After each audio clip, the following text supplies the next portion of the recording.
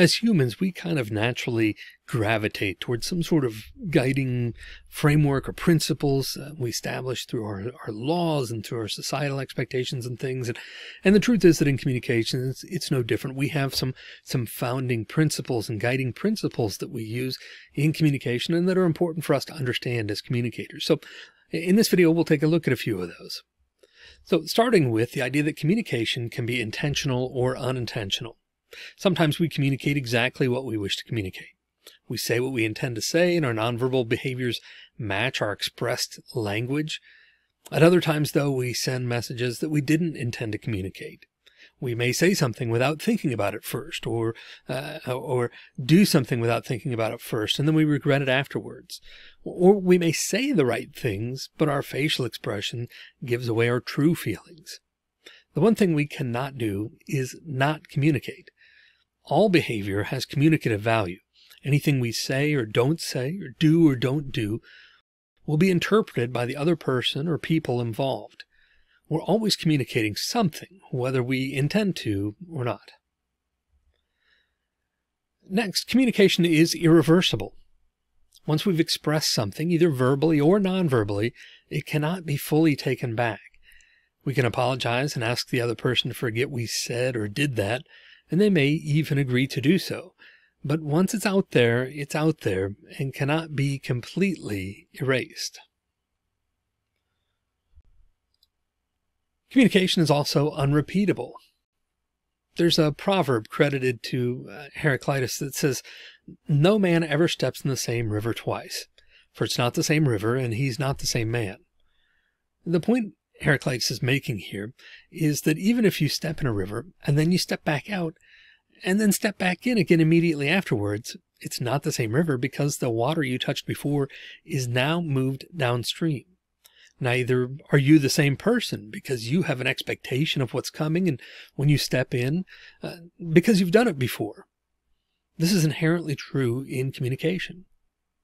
We can say the exact same thing and maybe even express it in the exact same way, but we can never fully repeat the same circumstances in contexts.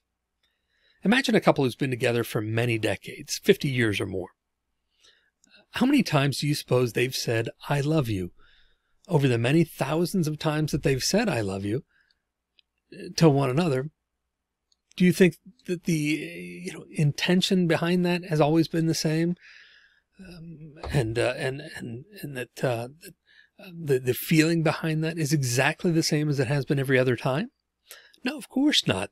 These are people who have lived and they've changed and they've grown together and they've experienced joy and loss and all of these things during their time together. So every time they say, "I love you," it's a little bit different because they've both lived a little bit more and shared a little bit more. Now, I want to be clear. This does not mean, I'm not saying that when they say it one time or another that it means more or less than any other time, or that it gets more or less meaningful over time. I'm just saying that it is inherently different each time we say it. And that's true for all communication. Our circumstances change, we change as people, and so our communication is unrepeatable because of that. Communication also has content and relational dimensions. So basically this is getting at the principle that there's what's being said, and then there's the underlying meaning that goes along with it. Let's say, for example, imagine that you ask someone that you work with if they'd like to do something with you that weekend. Right? Unfortunately, they are not available, and they say so. But there are lots of different ways that they can say the same words, right? So imagine your coworker says this with a tone and facial expressions that seem to indicate that they are really sorry that they can't go with you. You get the impression that an invitation for another time would be welcomed. On the other hand, they could say the exact same thing using the exact same words, but with nonverbal behaviors that gave a clear indication that they won't be joining you this Saturday or any other Saturday. They're using the exact same words in each of these scenarios, but the implications are very different. This illustrates the different dimensions of communication. The content dimension is the bottom line of the message. They're not going to be able to do anything with you this Saturday. The relational dimension of the message, however, is used to signal contextual clues about how we feel about the message or about the other person or about the situation in general. As you can imagine, both the content and relational dimensions are very important and should be considered by both communicator A and communicator B. So anybody, either party involved in that communication scenario.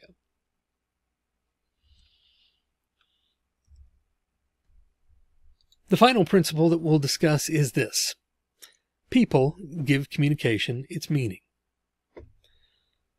We have a tendency to give words a lot of power. And this is not completely off base because words can carry great meaning. However, the simple truth is that words themselves have no meaning.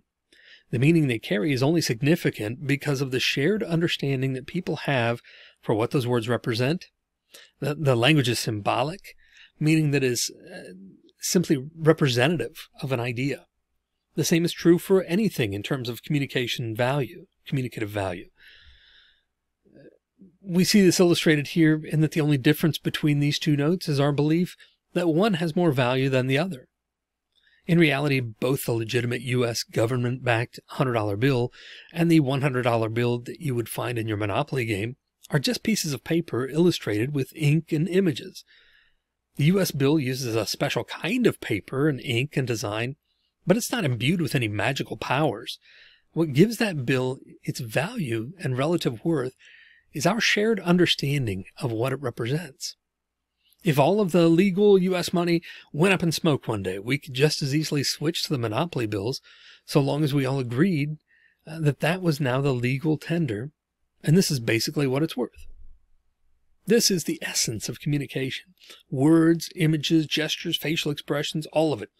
They all have meaning, but only through the shared understanding of the meaning that people assign to them.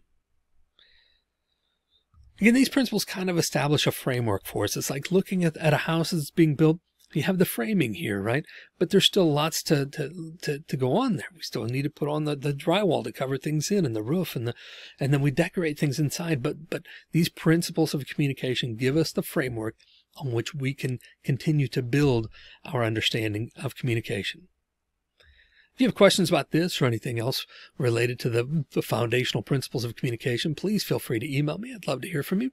And in the meantime, I hope that you will give these some thought and be able to recognize them as we see them at work in communication in our daily lives.